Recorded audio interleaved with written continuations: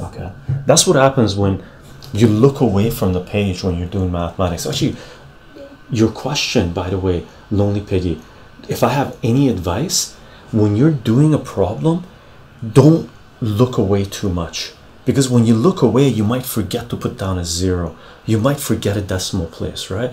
So whenever you're doing mathematics, it's really important to keep focused on the problem. Do the problem. Once you're finished with the problem, then relax your shoulders and look up, and then attack the next problem, right? When you're doing a problem, don't push yourself to a level where you've been really tight for like 6 or 7 problems and you're getting fidgety and you have to look away during a problem and then in the middle of it and come back to it, right? That'd be too big. Yeah, and by the way, Lonely Piggy, with multiple choice exams, here's one trick. Okay, go through it, right? Any questions you don't know, just circle them. Like for example, if you know these are the questions, one, actually I won't circle it because you want to circle it to know, right? So you got question 1, 2, 3, 4, 5, etc., right?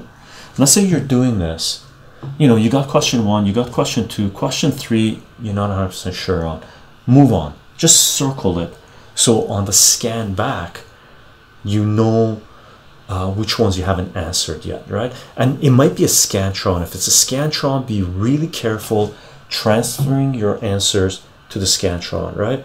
Don't transfer your answers if you've got any gaps in there yet, right?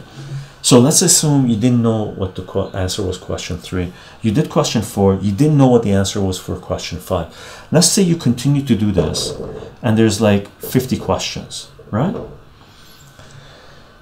Let's say in the 50 questions you have 5 questions that you didn't know the answer for. You do all 50 questions, you have 5 questions you don't know the answer for. You go back to them, you still don't know the answer for. If you're going to guess on them, guess the letter that appears the most in all the other ones you answered. So in all the other questions you've answered, which is there's 45 questions that you've answered, right?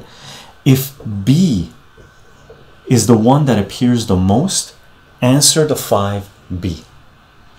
Okay, right?